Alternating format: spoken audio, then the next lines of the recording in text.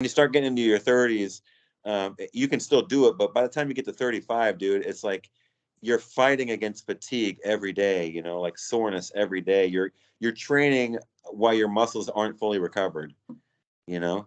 And so it's like you're not really getting stronger anymore. You're just like fulfilling this like pride thing. Like I'm just training because that's what I do, you know, but I'm actually just fucking myself up a little bit more and a little bit more every day, you know.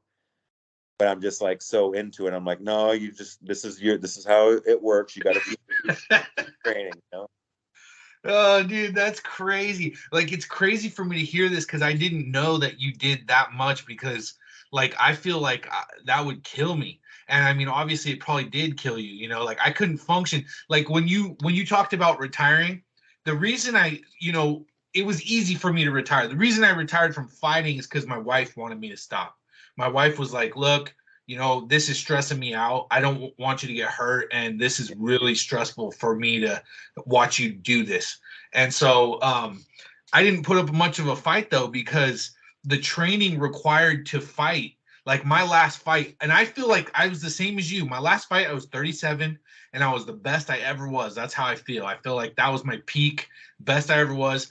But I trained every day and it would hurt for me to help my wife with the laundry, like folding laundry and hanging the laundry and doing the dishes. Like I just wanted to go to sleep. I was like, I'm in pain. I just want to sit on the couch and eat some food and go to bed. I don't want to freaking, I can't do these chores because it's too hard. Yeah, And so like I did not like that state of being in that kind of, every single day feeling like that. beat up. Just totally exhausted, totally miserable. And but I feel like what you're saying is how I know that if I did what you just said, there's no way there's no way I could function in life, dude, if I was doing these workouts you just said that you're doing every day.